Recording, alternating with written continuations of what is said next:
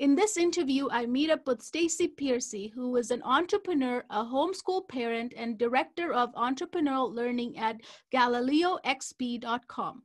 She has been teaching her own entrepreneurship program to kids as young as 6 since 2015. Stacy also hosts the popular Kids to Market podcast, which features young entrepreneurs from around the world. Let's welcome Stacy.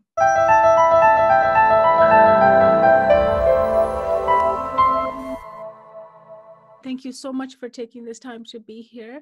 I wanted to ask you that you have 3 boys you chose to homeschool. How did that all start? And also, I know that you're familiar with unschooling. Maybe you want to explain the difference to our viewers. Well, let's just start with how we got started. Okay. My oldest was in a charter school that focused on the arts for kindergarten, and it was a fantastic program. You know, I had 2 other babes in arms, so I had a toddler and a brand new baby when he started school, and he had a Montessori trained teacher, and she was lovely, super forgiving, very laid back, you know, so you couldn't have picked a better kindergarten, to be honest. And it was half days, and he hit about April and he didn't want to go anymore. He kind of had enough, you know, like he was finished. He didn't feel like doing it any longer. And so there was a lot of tearful drop-offs and please don't make me stay, or I'd have to stick around till he got comfortable back into the classroom, was happy to stay for the day or for the, you know, the period of time that he needed to be there. And it was a considerable drive from our house as well. That when he finally finished in June, you know, made tons of friends and had a great time. He was sort of excited that it was over and that he would never have to do that again. I said, well, actually it starts again in the fall. And this particular charter school actually only has 6 weeks of summer holidays. They actually start up mid-August because they give their teachers more professional days to work on their own stuff. And so when I explained to him he had to go back, he said, well, if I had a break, maybe it'd be okay. I don't mind doing this. And I said, just do understand that it's full time. You have to go all day long. And he literally laid down in the parking lot and started crying, like right on the ground. So I said, okay. We can talk about it. Just relax, you know. And when you're managing 2 other small children, you sort of go, okay, it's so much work. We're Canadian, as you know. So prairie winters are really hard, and you start projecting forward on all the driving and, you know, having to deal with toddlers through all of that because they have to come with me because my husband works full time. So, we own our own business, and so I can't leave my kids at home with him, that's for sure. So if I had to, you know, go anywhere, I have to take them with me. And a large portion of our day was spent driving back and forth to this school because it was a solid 45-minute drive in both directions. So those 2 toddlers, the toddler and the baby, are doing it twice. So they're spending 4 hours a day in a vehicle going back and forth. Yeah. So it wasn't hard. It wasn't a hard sell when I suggested to my husband. I'd always thought about homeschooling, in part because of the experience that I had in middle school and in junior high. I left that experience and said, oh, if I were ever to homeschool, it would be these grades. You know, the teaching was amazing, but it was more the overall experience, not just peer influence, but what you were required to learn. We had a really great band program, so I was really lucky, but if I hadn't had that band program, it would have just been a physical and intellectual and emotional struggle for me. And so I always thought, and the peer interaction sometimes was crazy. Like it just wasn't something I appreciated. Yeah, it's hard. So when I said to my husband, I think we could try homeschooling, you know, I've done a little bit of research. I don't think there's a whole lot to do when you homeschool grade 1. So I don't think that I would wreck him if we chose to do this, and we can always go back the next year if it doesn't work. And he was all for it. He's not a fan of school. And so he just said, yeah, let's give it a try. And we seriously, we didn't look back until our oldest said, I'd like to go to grade 9. I'd like to go because I'd like to do some team sports. And our philosophy of education about what it means to be educated and what it means to homeschool our kids is that ultimately it should be their choice. Yes. And so if they want to go to school, that's their decision. It's where they learn best, where they're most comfortable, how do they get the information that they need and the avenue. And he wanted to do that. He wanted to go and have that experience. And so we fully supported it. We had a really great local public school for that junior high years. And it was good. It was actually a really positive experience, but that sort of lends into the question about unschooling, about choice and about autonomy. Yeah. And so through a lot of reading and some personal experience, even before I had kids, I was aware of unschooling, but it was called something else. It was called child-led learning. So I had the opportunity to teach in China after I finished my first degree.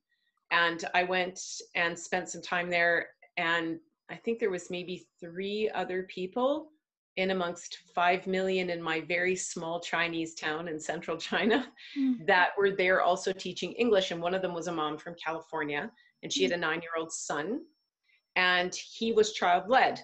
And this kid was phenomenal. And I tell this story to so many people because I think it's very illustrative of what unschooling is. So she had the freedom and the flexibility to take off. She'd go teach. He would come and sit in the classroom with her and actually even help her teach, but he could not read. He didn't do any form of math. He couldn't tell time on an analog watch. And she assured me that he'll get there when he gets there. Well, if you don't teach a child to read, how will they learn? If you don't sit them down and explain the concepts of math, then how do they get there? And I watched over the period of a year, this kid just could build anything out of noodles or matchsticks, or there were these really weird plants that kind of grew outside the building, and he would break off the stems and he would build these fantastic structures. And I don't mean like little ones. I'm talking like suspension bridges kind of structures. He was amazing. And he could speak Chinese almost instantaneously. Wow. So in China, you have a standard Chinese, which people like to call Mandarin, but they called it standard Chinese. And every single town, every single village, every single city has their own dialect. You know, he picked up multiple dialects and was speaking within 6 months of us being there. He was beginning to translate for us because he would play with the neighborhood kids and he would learn to speak the languages. So it's clear that he's bright. Yep. So I became very fascinated by this. His mom was also a homeopath, which is, you know, an alternative medicine. And I spent a lot of time with his family. So fast forward, I have my own kids. I've decided that I think we should try unschooling, which I'll explain in a minute. And I caught up with her and I called her and said, so whatever came of Matt, you know, like with that whole story as a background, that's my only context of Matt. I left China before they did. I think they actually stayed for a couple of years. She said, well, you know, we've got a really large child-led community in California, like 100 strong. And we've noticed that somewhere around 12 or 13, they start looking for structure. They want to do something, be mentored by somebody else, take a class. And Matt decided he was going to take an AutoCAD class. And I still think he was a struggling reader and he'd never touched math, ever. Wow. And so he taught himself what he needed to be able to take this computer-aided drafting and design, right? Wow. In a community college. So he was taking a college level class at like 13 years old. And I said, I said, so where did he end up? He goes, oh, well, he's got an honors degree in architecture. So it's an interesting transition. It's such a fantastic story to tell to people, to say, you don't have to do this in order for great things to happen. I mean, those are feel-good stories. You know, what happens to all of the unschoolers where they didn't do something like that and as being self-directed really helped them. I can't tell you stories like that because I only really hear the good ones. I haven't really come across that many unschoolers that haven't been successful in their own definition. So what's the difference between homeschooling and unschooling? So homeschooling, unschoolers are homeschoolers. So they fall underneath that umbrella, but there's philosophies or approaches to homeschooling. There's school at home, where you're following the government curriculum and you are being heavily supervised, possibly in a regulated environment, to make sure that you're meeting those standards. You're possibly even having those things marked by somebody else. Yeah. And then you go to what I would call a traditional homeschooler, where you pick and choose curriculum that suits your needs at grade level. So you're doing English language arts, you're doing social studies, you're doing science, you're doing a math curriculum. Sometimes you would find tutors, or you just sort of, you put it together. Yes. You become sort of this hub, this central individual. Then there's eclectic homeschoolers, which I'll actually talk about afterwards. And then I find that there's self-directed learners, where we call them unschoolers. Some people call them autonomous learners or child-led learners, where the child actually gets to decide what they learn, when they learn, and how they learn it. Mm-hmm. So how do you do that as a parent? Yes. It's almost like a management approach, right? You learn to lead from behind. Yes. And when they expressed interest in something, you start to provide resources for that when they're young, Okay. right? You Yeah. put things in front of them sometimes that they might be interested in, but they're not required to open anything or write anything down.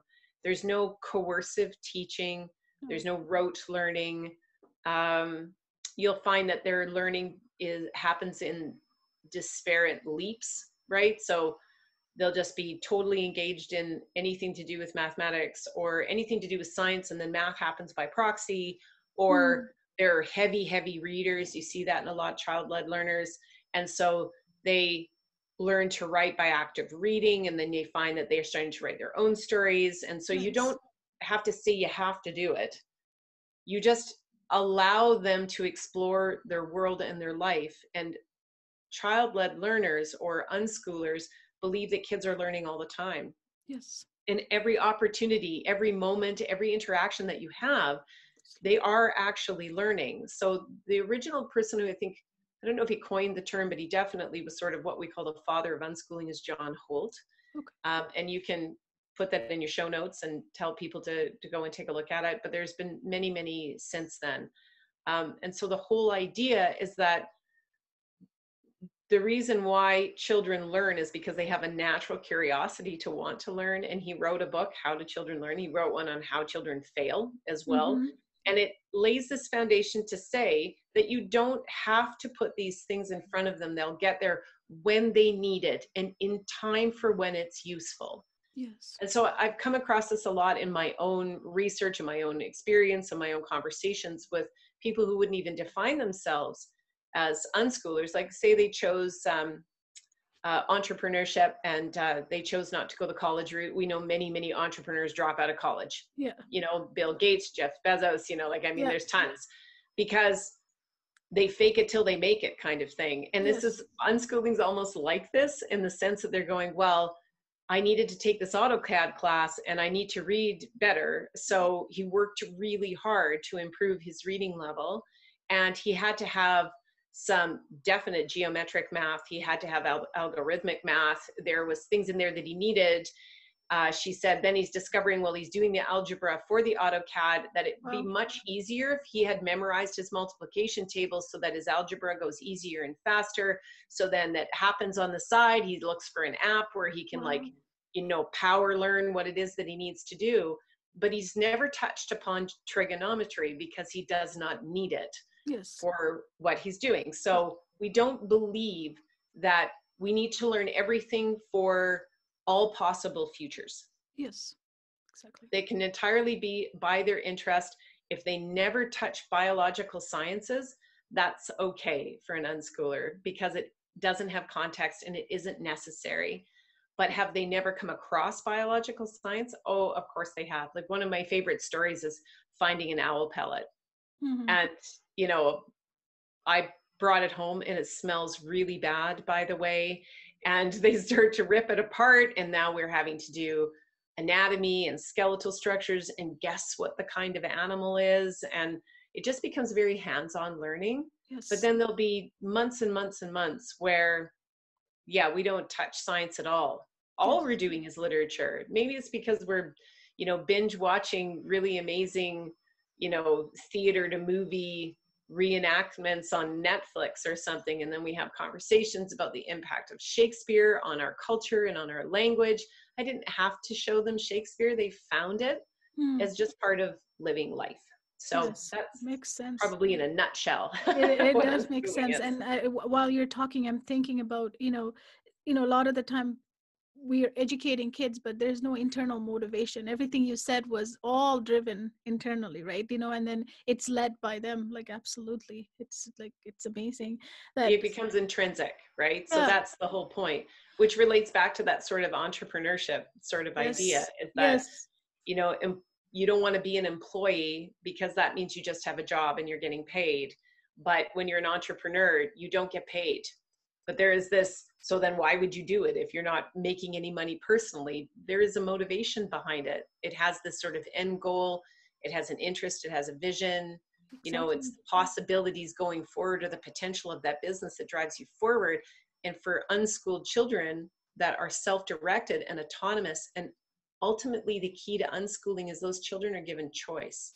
They have empowerment. And in our society, children have no purpose. I know. They don't exist for any reason. And so when you give them that kind of control and power over their own lives, that motivation jumps significantly. If you're pulling them from school or moving from traditional homeschooling to unschooling, we have this period of time called deschooling, where you just need to leave them be. And it could take 2 months, it could take 2 years for them to unpack and slough off the, I need a grade, I need a gold star, I need positive reinforcement, I need somebody to structure my day.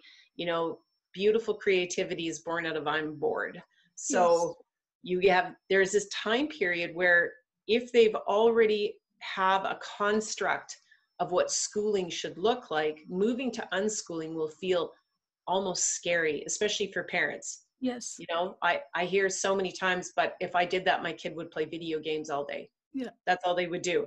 And my response is, so do a little bit of research, because you'll discover there's an incredible amount of learning and enrichment in playing video games. Yes. There's a lot that they get from that. Well, they would just spend all day online with his friends. And exactly why is that a problem? Because they're interacting and they're socializing and they're working collaboratively in groups. There is a lot to be learned from playing video games. More importantly, back to that point of feeling valued or having a contributing factor in society and in our economy. Kids don't feel that. And in video games, they do. Mm-hmm. They actually are valued and they are necessary and they feel success. Yes. And so it actually tends to bring their self-esteem up. Yeah. You know, every parent's got to make that decision for themselves, but I have not seen, and I have 3 very different personalities in my house, including a child with ADHD. Mm. And so when I watch them and I give them that full autonomy and that full control over their life, it's amazing the nature of their personality and interaction with me and how it changes. So it has a lot of positive outcomes. How it comes out of, you know, for too. And I wanted to ask you, like, when you started, was it scary? Like, as you mentioned earlier, for a lot of parents right now thinking about this, it's a lot of doubts, right? You must have gone through, I know you said your husband supported it. He didn't have a problem, but as far as you had I think that experience in China probably showed you, like, it was living proof to you, right? It works. I mean, it's working, right? But I'm sure you did a lot of research, like for parents who are like after COVID, right? They're thinking, a lot of them are thinking of, you know, I have done some schooling at home, but it's not necessarily it wasn't their choice. It was something we had to do, right? Now they're thinking that it kind of worked for us. Now, should I continue this or should I send them back, right? So that's where they're, you know, kind of in the position right now for parents. So what kind of advice would you say for parents in that mindset right now? Like, should I send them or should I keep them? Like, what would, you know, make that decision easier? I think, that's not an easy decision. Yeah. Like, I think that's actually a really tricky decision. Yeah. With relation to, I'll go back to the first question of, was it scary to switch to unschooling? Yeah. I switched there pretty quickly, so it wasn't that hard. We were also in a homeschool co-op, so they were getting time with other teachers as well. So although our personal philosophy said, you know, we're not going to teach them anything, they were in a program with other kids learning something, but they had full right of refusal. They didn't have to participate in that program. And they did, despite it actually had some pretty traditional schooling aspects to it. I mean, they had math, or, you know, they had no homework, but they definitely had assignments that they were completing. So is it scary? I think that with any change, you need to arm yourself with information. And there's plenty about self-directed learning online. There is actually a movie, Jeremy Stewart's done 2, Class Dismissed, which was a family going through that exact transition. Okay. They decided to leave school, and then they tried all these different styles of homeschooling. Mm-hmm. So that's actually a really good movie, because you watch that transition. And then recently he just released Self-Directed, and he's following adults who were unschooled Mm-hmm. and how that impacted their future. So both are, there are plenty of books. Blake Bowles is a really good resource for unschooling. And he just finished writing a book called Why Are You Still Sending Your Kids to School? So for those parents that are wondering whether or not I should transition, there's an incredible amount of literature out there to help them decide which or the other. So what they're experiencing right now for COVID is not homeschooling. That's online learning, which is an entirely different thing from homeschooling. And whether or not to make this decision is really up to the parents. Now, I always say that children have a choice and they have control, but I, as the parent, am willing to allow that to happen, right? So if you need to work 2 jobs and, or you're a dual income family, or you struggle with maybe spending too much time with your children, because that is a thing, for a lot of people. If you struggle with family pressure in order to educate your child this way or that way, if you're in a situation of child custody and divorce, I mean, these are all very legitimate issues, and there is no absolute right way to educate a child. And there have been actual studies that have suggested that they all turn out pretty close to the same. The education model is not as impactful as parenting. So as a parent, you have to decide if you want to embrace this, and you can switch. So if you decide after 1 year of giving this a try, of homeschooling, this doesn't work for you, most public education models out there say that those that allow for homeschooling, that they can re-enter in at their grade level. They can't turn them away. That's the whole point of public education. So they can, and they will not fall behind. That would be my other piece of advice, is that they won't. You might get some bias. They might be low grades in the beginning of the year when they go back. I mean, my 14-year-old started grade 9 having never sat in a classroom, and he started with, I think, barely 50%. He was passing everything, and they were fully aware that he was originally homeschooled. And I said, we'll figure it out, and he'll figure it out. And by the end of the year, he was achieving top grades. So Nice. They get there because they, like I said, they learn it in time. They learn it when they need it, sort of idea. So the advice that I would have is they have to do some searching internally and personally on whether or not they want to take this challenge on. Some people find homeschooling very hard. Some people find it very easy, because it's based philosophically in how you define education and being educated, which is different from being schooled. So what does it mean to have an education? And if you can do a little bit of research over the summer and make sure that you understand how you want to approach it. I get a lot of emails from new homeschoolers who've decided they're going to do it this way. Like you said, they have a curriculum. And then I get questions halfway through the year of, all it is tears and fighting. All I'm doing is fighting with them constantly to get them to do their schoolwork. And, that's when I suggest that then just let it go for a little bit, because they're not going to fall behind in that time. And I got it during the pandemic as well. There's all this work coming from the teacher, and they don't want to do it. And I said, then your first place is to talk to the teacher and ask, is this genuinely necessary? Because it's causing relationship breakdown in the family, and your relationship is the most important thing you have with your kids, not whether or not you provide an education for them. It's your interaction, your relationship with them. So if this is going to challenge that relationship, I suggest you find alternatives. And there are, other than homeschool, there are all alternative schooling options out there if public school isn't where you want to send them back to. But I suggest jumping off with both feet, but don't ever do anything that is going to challenge or compromise that relationship. Like I said, I have an ADHD child, and sitting down and doing physical book work at a desk is actually very painful for him. It's very stressful. And so at any time that I've ever pushed that, and I did for a short period of time, because he didn't learn to read till he was 11. And I thought that it was okay for 8 and it's okay for 9 and it's okay for 10, but 11 starting to get kind of crazy as we're sort of approaching puberty and we're sort of, kind of going into that. So, nobody's perfect. I'm not perfect. Yes. I say that I'm an unschooler, and yes, we follow on that line, but it's easy to be an unschooler with a really self-motivated child. So if you have a child that isn't self-motivated and they don't look like they're doing what you think the benchmark of where you think that they should be, even the best unschoolers will fall off the wagon a little bit and go, well, maybe he can't learn to read because he needs help. Yes. So then you go through that whole process of going, is there a learning disability? Is there an issue that I just need to be more supportive and more supplementary?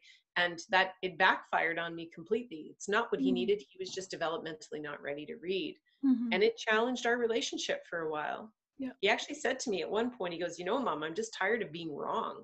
Mm. Because they start to compare themselves to others, or they're not meeting expectations, so just keep the relationship intact. Go ahead and give it a try. It's not written in stone. Yeah. You can try something else and do your research, do some reading, get on some homeschool blogs. If you're a religious homeschooler, that gives you an opportunity to spend more time on that in a more positive way. Yep. So I meet a lot of religious homeschoolers. If you're a secular homeschooler, you can pick and choose the curriculum you want. So even from a science standpoint as a homeschooler, if you decide you don't, well, I can't even think of an example off the top of my head. You don't want to deal with lasers, then don't deal with lasers. Or our social studies curriculum has Peru and Tunisia and Ukraine for grade 4. Mm-hmm. But that's okay if they're at that grade 4 age and you decide you want to do India and China and Japan. Go crazy. Yes. You'll get there. Eventually they'll come across those things because we learn all the time. But even as a traditional homeschooler, understand that if you're enriching their life with all of those things, if it's important to have those 3 R's, reading, writing, arithmetic, then do that. Do it. But the amount of time you need to spend doing it is nowhere near as much time as they spend in school. It's very, very small in comparison. So don't create busy work, just get it done. And if they got the concept, then move on. And if they're having a math day and they want to spend all day on math, then let them burn through 14 units. Go crazy. The best part about homeschooling is the flexibility it provides you and your children to sort of dictate the day, right? Yeah. Or even the week. Yeah. Maybe today we're not going to homeschool. We're going to go hiking, Nice. which to me is actually homeschooling. Yes. So, Yeah, you learn a lot for sure. Yeah. Yes. One other question I want to ask before we move on to the next one is, you said your son went to high school, right? How was it for him in terms of peers, like mixing in socially? I know so it's a myth about homeschooling that we're not socialized, because we are, and my kids have peer groups. We have homeschool co-ops. They're on teams. So yeah, it's not something to worry about. I don't worry about it. Yeah, it's because if I thought they had socialization issues to the point where it was a developmental or psychological problem, then that's a different topic. And even schooled kids have that problem, right? So homeschoolers don't have an issue with that because they're human beings in the world like anybody else. They don't have problems with that. Now we socialize, and we multi-age socialize. So they're very comfortable talking to adults, whereas lots of school kids aren't. No. So they have a question or they have an issue, they don't fear authority because it's not something they've ever had to fear. So they just, he had no issues. Awesome. He didn't have any issues. Yeah. Awesome. It wasn't a problem. And he went into a program of choice, like a specialty program that was Olympic sports. And so he got to do really unique things like bobsleigh and skeleton and velodrome cycling and, Olympic wrestling and, all that kind of stuff. So you have like peers come together around a common interest. Yes. And so if your kids are, coming from homeschooling into high school, then, usually it's because they're after something that homeschooling can't provide them. Band, mechanics, construction, athletics, a really stellar art program, broadcasting, photography, something. It's doing something else. It's rarely because they want to take AP math. No. There are some, robotics, computer science. Like if you've got a public school that's got some really neat alternative programs in it, then I can see where the appeal is. And by all means go if that works for Perfect. I wanted to ask you, you are the founder of the Kids to Market. How did you come to that idea? Like, it's an amazing idea. This is where you said even young as 6-year-old can start their own business. Yeah. Tell me about So that. that's a part of being a homeschooler. So Yeah. we had our homeschool community had a co-op. Mm-hmm. And so what that means is parents take on different opportunities to teach and kids can sign up. So if you've got, a background in puppetry, or you've got a background in dance, or you're really good at Lego robotics or whatever, and we would hold classes, five Fridays a semester. So like 10 times a year. And I taught quite a few things in that Mm-hmm. co-op. And then I started running the co-op, and I couldn't find a teacher actually to Mm-hmm. teach. Their parents were busy at that time. And so instead of not running it, I said, what would be fun is we should have a children's business fair. I saw this at this other school and I thought that was really cool. Why don't we hold like a market fair? Mm-hmm. And they thought that was the school, the group, the homeschool group said, geez, that would be fun. And can we invite other people? And someone actually said, my kid wouldn't know the first thing about starting a business. I was like, well, I can teach that. I've been starting and dissolving and running businesses for over 20 years. I can totally, I actually had no idea. I had no idea if it was going to work. So they said, oh, could you do it with like the really young ones? And I went, sure. The teens weren't available because they were already engaged in a program and had a teacher for their program. And so I don't know, it could have gone really badly, and it didn't. That first day when I taught that very first class, so I had 3 classes of somewhere between 15 and 25 kids each. And I started with ideation, and they snapped that right up. They got it right away. The next week they came back with prototypes and were ready to pitch, and we're getting into cost analysis and pricing models. And yeah, it was hard. There's a lot of things I dropped after that first experience of teaching, things where like I had them fill out a business plan, which is strange as an unschooler that I would offer something like that to a group of homeschoolers, but not everybody in the group was unschoolers, and my entrepreneur brain took over. To be honest, as an entrepreneur, I've never written a business plan. I don't find any value in them because I don't go after funding Yeah. when I build businesses, right? So I'm self-funded. But I morphed and changed and manipulated over probably about 4 years, the content and the curriculum, and it got more and more popular, and other homeschool communities started asking me to teach. So I started teaching for them. And then this last fall, people well outside my comfortable driving range to teach this class, over 5 Fridays, wasn't going to work. So I created an online course called Kids to Market. So I launched a business and incorporated and, started all up. And I sort of did my pre-launch in the fall and launched the online course just as COVID-19 hit.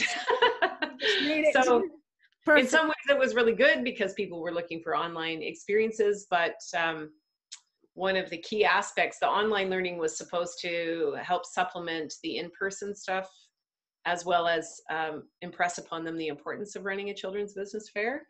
And of course, with the pandemic, that's been really challenging. So it's been going very well, but yeah, the younger ones actually make really outstanding, business owners. Yeah.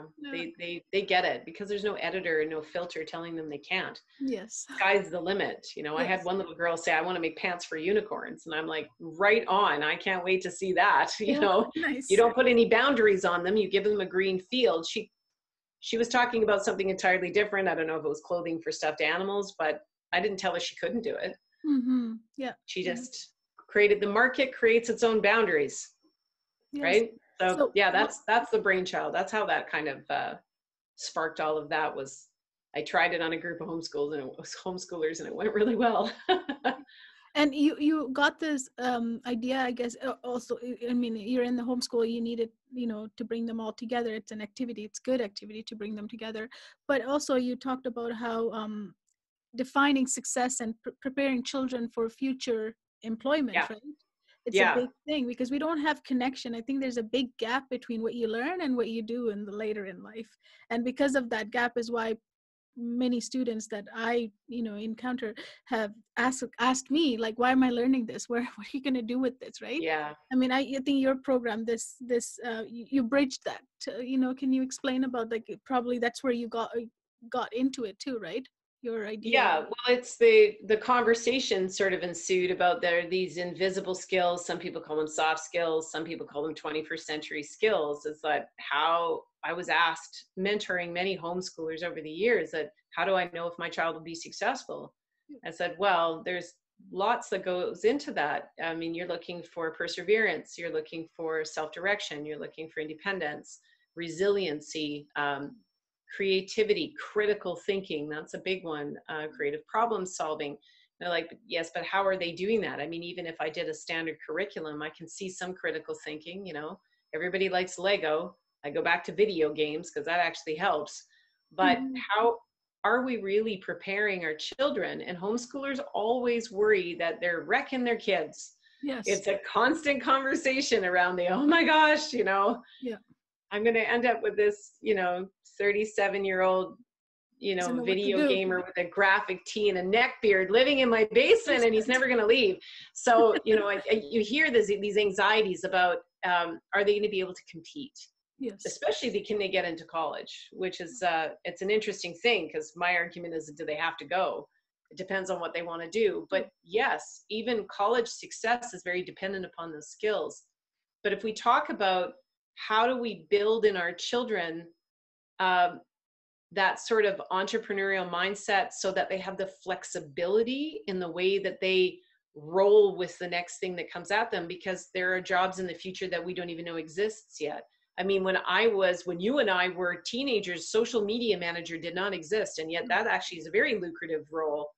And as well as the independent business that you can create. There are a lot of things that are going to come at them that school can't prepare them for, because they just don't know they're there yet. Yes. So if they have these foundational skills to move forward in their life, if we can build those things just into them intrinsically, and I don't believe that they actually can be taught, they have to be experienced. Perseverance is grit, and it comes with falling down and getting up again. It's failure and retry and failure and retry. And the more open-ended that failure and retry becomes, the better the perseverance. And the fact that failure doesn't become a personal moniker. It's not, I'm a failure, it's, I have failed. And it's a very different mindset, a very different internal conversation that occurs. So could you get it learning to play an instrument? Absolutely, there's some of it, but you're not going to get a lot of critical thinking, or problem solving. Probably some resilience and definitely perseverance. I mean, it's very hard to learn how to play that. If they're working through a mathematical problem, yes, but then there isn't the intrinsic motivation to do it because there's an end success. So when you build a business, you actually get all of that. Yes. You get all of those things rolled into one. Oh my gosh, you're going to fail. You're going to fail a lot, yes. Right? The path to success is paved in failure. So that happens. So the resiliency and perseverance piece is definitely there. And perseverance comes with setting an accountable deadline to somebody else, yeah. Right? That also comes with sort of that stick-to-itiveness, which is the grit that kind of comes in. The other aspect they get is about having to think creatively. What kind of problem or value are you solving for somebody else? When you have to come up with a business idea, there's an incredible amount of creative problem solving that goes on. And then you move into that critical thinking. You've got a brand new business idea. Now you've got a prototype, and now you've got to go through that whole lean startup methodology, right? You've got to rethink the problem and test it on people, and then come back at it and evaluate the feedback, and then come back into the loop again and say, do I need to slightly change the prototype? Am I answering the call of someone's needs, or did I make it with assumptions based in the marketplace? Yeah. So when you have to go through that, that's why I said you don't have to put boundaries around children learning to build a business, because the market does it. Yeah. The market does it for them. Yes. And they learn all of these things. They learn how to fail and get back up. They learn how to persevere because they really want to make some money, since that's ultimately the goal. They learn how to cooperate with others. They learn when they can't do something that they look for resources in order to support themselves. They research things, they're creative, and they definitely go through that critical thinking loop constantly, and it has an immediate reward. Yep. So the motivation is there. Money is a very, very good motivator. It's not the only motivator and it's not the best motivator, but it's a pretty good one. They discover along the way that money wasn't the point. Yeah, no. It was the fact that they created something with their own hands or came up with their own idea and other people wanted it. And we come back to that, the point of children in our society and our economy. It gives these kids an opportunity as young as 6 to feel value and to feel like they're contributing. Yes. So I watched this transformative effect year after year. You know, the kid that talks into his armpit and is super shy and won't do math with mom. And I see them in a business fair and they're standing up tall and they're smiling. They're originally shy, but now you can't shut them up. You know, they're just ear to ear grin. And I get things like, I didn't think anybody would buy it. And wow, I really wish I would have made more so I could have made more money. And I'm so excited. I just want to give all my money away. They have this like fantastic superpower now. So they want to donate all of their money. Or they take their money and they buy everybody else's business at the business fair, which is fantastic. So they're supporting their community. Yeah. I've never seen one homeschool project in 10 years of homeschooling and watching my children go through public school. Like the older one is, I've never seen a project just do such a holistically fantastic job of all those things, all those skills that we want children to learn. So that's my motivation. That's the why to my how is I can't get over how transformative this experience is. And I love doing it. It's a lot of fun. Yeah. When I read it, it sounds like a holistic experience for the child for sure, you know, and seeing, and so much of it is like, it's the unknown, right? You're taking the unknowns away from them and also understanding the whole world around them because they don't really get how a supermarket works. Now they go in, they get it. There must be a markup here. What am I paying, right? All these things, like they're calculating before they're just randomly just walking aimlessly in a supermarket. Now their brain is turning about all. And that's with everything, right? That's actually part of the class. Like one of the assignments is I want you to go to the store and I want you to find the marketing. I want you to find the call to action. I want you to find where they're kind of roping you in and pulling you in on that so they understand marketing. And I want you to take a look at the price and what do you think the value is compared to the price? Is that a cost plus model? Is it a value plus model in comparison? And they come back so excited that they understand this environment. And building a business it's like Christmas, right? So I call it the power of anticipation. Yes. The power of not yet. I've heard a doctor talk about it in a TED Talk because she advocates gradeless schools. Yep. So instead of they going, you know, you got 80%, you got 90%, you got 60%, if it's below perfect, you get the mark you get on the paper is close, but not yet. Yes. Like that's the feedback these kids get instead of you're only 60% good. You're only 40% worth it. Is that they get this power of not yet. And you get that when you build a business because you don't know if anybody's going to buy it. So if you build forward to that, you know, I think the best part about an anticipatory event where you're really excited about it, it's not likely the event that's the best part. It's the build up before the event. Yeah. You know, like Christmas, because that's my context, right? Yeah. But other cultures have similar events where we get really excited. Yeah. And it's the moment it's all over, but the build up to getting married is the best part. Yes, yes, more than the day of it. Fun. Yes, more than the day of it, for sure. Yep. Do you think some parents might think that as young as 6 might be too early to introduce money? Like, you know how we're a society, you know, our currency is money. Everything is based on that. And in school, the currency is grade, which is actually bad, but that's how we are, right? But do you think some people have a reservation about introducing the money concept to a young child at 6? So that was the very first obstacle or opposition to the idea in the first homeschool co-op.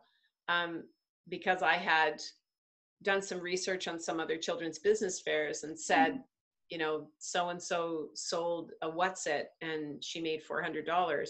And I had a parent put up her hand in the meeting and say, I am very uncomfortable with my 6-year-old having $400 to $600 to just do whatever she wants with. And because I do make the suggestion to parents that they don't put limits around how the child spends the money because it is their money and they made it. And if they want to spend it all on gummy bears, maybe that's a bad example because some people put restrictions on candy. I get that. But, you know, if it's what they want to do with it, because it's part of the course. So what are you going to do with it? Are you going to reinvest it? Or did you make money for a particular goal? And now that you've made that, you're not going to keep your business up because you could buy that Xbox or you could buy that new BMX bike, you know, whatever it was. But we have to give them the autonomy and control over that decision-making process, or it just becomes another school project. Yeah. They don't get to keep the money. What was the point? Yes. Why would they bother? You Yeah. know, they won't have that internal motivation. And so what have I experienced in really young kids? The younger ones are more successful at reinvesting in their business idea because they want to make more money. Mm-hmm. So the middle school ones have a goal. You know, mom has said, you know, no to this toy or that toy. And as soon as they make that money. But overall, interestingly enough, most kids actually are looking to build a social enterprise, which is where the business goes to help a charity or cause that they're passionate about. And so I'm not too concerned about it, even if it goes through one cycle. You know, if a child puts up a lemonade stand, are you worried about the money that they're going to make there? Or do you go, well, great, now you can go down to the store and ironically buy a Slurpee instead of the lemonade you were making, because that's actually essentially what they do with it. And I think that the value of, as young as they possibly can, understanding economy and how money works. I made that money. I worked really hard for that money. And is this item I'm going to buy worth that hard work that's in my hands? And when we give children money, they don't learn that. They don't. You know, it's the same thing with saying, well, I pay my kid to do chores. Nothing wrong with that. If you're going to pay your child to do chores, I don't. You know, I'm kind of hardcore. Don't do the chores because I'm an unschooler. But every once in a while, I put my hand and say, I could use some help, and I never get grief about that. Mm-hmm. Ever. My kids will help me whenever I need it, but I'm not paying you to do a chore. You live here. Yes. So if, you know, you want it to be clean, then you can clean it. I don't think I need to pay you for it. So that's my own parenting philosophy, but I know lots that pay them. And I said, okay, the difference between starting your own business and being paid for chores is you've just created an employee. Mm-hmm. They are not doing the chore because they want to clean the toilet. Mm-hmm. They're doing it because they get paid for it, like any other employee in our economy right now. And does that build those skills? You know, they need to learn that they need to be paid for doing a job well done or doing hard work. There's nothing wrong with that learning, but that is not going to prepare them for a future they don't know, because they'll wait for somebody to tell them what job to do. They won't like the job. They get the money for the job and then they run, right? Yeah. And so that's an employee mindset. And that's the difference between an employee mindset and an entrepreneurial mindset. And so really, really young kids actually pick this up extremely fast. Yeah. Yes. And they grasp this concept. Wait a second, that's my money. And I actually worked really hard for that. Yeah. And I either want to make more money, or I want to save it, or I'd really like to give it to my church, or I'd really like to give it to the SPCA, or, you know, I want to give it to the homeless shelter that's downtown. You know, there is tons of different versions of what kids want to do with their money. And in the beginning, they're going to voice a lot of consumerism, but their view of consumer behavior changes very significantly when they have to sell to somebody else and receive money. Wow. So now their behavior as a consumer begins to change. You know, I hear it a lot. I was going to buy that, but it's made of plastic, and I don't think they did a very good job of it. I didn't really enjoy the quality of that product, which I thought I wanted, and now I don't see value in it. So I don't think you can't teach this too young, you know? No, I don't. When children are given, they're not really learning anyway, right? Like if we just keep buying them or providing them, but you're showing them how it's done actually. Yeah. How do I work? Like how hard is it to work, right? So it's actually a valuable skill. And most kids, if they get their first job, they're always calculating. Like my stepdaughter, when she got her first job, she's calculating, if I work next to this many hours, this many months, how many am I going to have in my bank account? You know, it's not, she wasn't thinking about, let me just go buy stuff, but there was that saving in them as the younger they are. There's a lot of saving in them too. So I think it's actually a great project to start. And you know, and getting people off of this employee mindset is so important, right? Because we don't get that a lot in our school system. we're treated. No, and there's nothing wrong with service industry. No, Like yes, they're of course. so important. I mean, Yeah, we just can't function as a society without them. But there is no reason why you can't apply an entrepreneurial mindset to a service-based job, yes, right? You see opportunity. That's what it begins to teach you. And if you can start teaching them really young to see opportunities when they present themselves, you actually are a better employee as a result. yeah, You can see deficiencies, you can see inaccuracies, you can see waste of time, you can see redundancies. This is just because you're looking at it from an entrepreneurial perspective to say, well, that's not efficient, or we could do better, we could make more, we can serve more people if we would just change the design of the way that we do this. And so it's that design thinking as well that kind of comes into it, that engineering cycle that goes into the brain. So it's, if you start learning and thinking with that enterprising notion, yes, then even if you end up being you're a nurse, or you're a teacher, or you're a frontline worker of any kind, I mean, it is clear how unbelievably essential they have been in the last few months. So yeah, it's important. It's the ones that were enterprising in their jobs, that were successful, that kept themselves healthy, and were essential for those of us who rely upon them so heavily. So yes, I don't want to discount the value of those roles in society. They're definitely very, very important, but yes, you can approach jobs and employee positions with an entrepreneurial mindset, for especially sure. when you understand, is it worth my time to do this job for the Yes, amount of money that I'm being paid? And one of the most significant outcomes from an entrepreneurial perspective is to say, how can I change this to be more rewarding, to be less work, by improving the design where they can reduce the number of employees and maybe I can get paid more. So there's exactly. lots of different ways that you can make use of this skill set in any role that you take on. Yes. And this project you have also brings the social component, right? In homeschoolers, they're coming together at this fair before COVID. You guys brought it together. Yeah, This they big, don't really interact at the fair, to be honest. but still they get to see the others. Yeah, they do get to see other businesses. Yeah, like I said before, I don't worry about socialization for homeschoolers. That's a misnomer. It's an Yes. incredibly overarching myth Myth. that we don't socialize. My kids have got an incredible group of friends, and they have lots of projects that they do with other people. Perfect. What I find is beneficial, yeah, because a lot of the children's business fairs I invite other than homeschoolers, right? Yeah, everyone. So yeah, it's I guess the best benefit would be if you actually are mixing educational approaches into a business fair. If you put one on, because it's very easy to put on a children's business fair, Hmm. uh, it helps the community at large see that homeschoolers are no different than their own kids that are going to school. Do you know what I Exactly. mean? So I Yeah. think it changes public perception. I think Yeah. that's probably the best benefit. If they don't know each other, I mean, they'll go and buy each other's businesses just like any market, any Yeah. farmer's market, but they don't really interact at a business fair.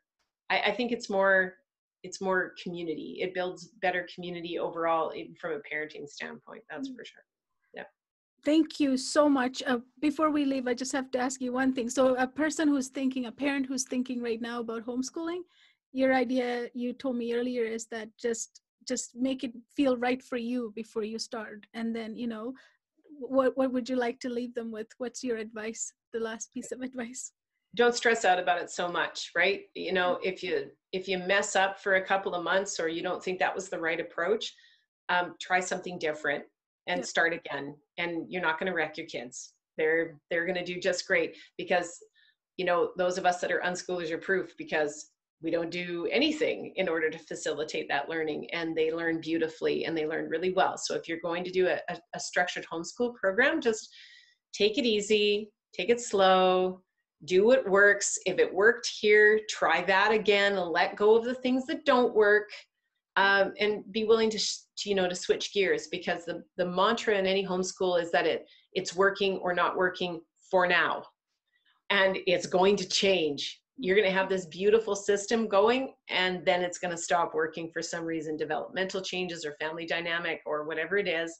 but make sure you really want to homeschool before you jump into this, and that you're willing to take the time, the research, and reach out and talk to other homeschoolers so you can get different points of view, because everybody has an opinion on this. Yes. So make sure you embrace yourself and wrap yourself in different ideas and give it a try, and don't take it too seriously. And you shared some really good resources for them to, even movies and books, and a lot of resources out there that they should be educating themselves and learning before, starting thinking of it, jumping into it. But exactly. It's okay if you don't do well first time. Like it's okay. You can change. Keep changing. Yeah, that's right. Switch it. Do something different. Do structured, do unstructured, do eclectic, do unit studies, do project-based learning. Perfect. Give it a try. Try it on. That's like hats. Yes. Just keep switching hats until you find the one that fits nice. Yes. Yeah, that's for sure. Thank you so much for coming and talking to me today. Thank you, Stacy. Oh, it's my pleasure. Thank you so much.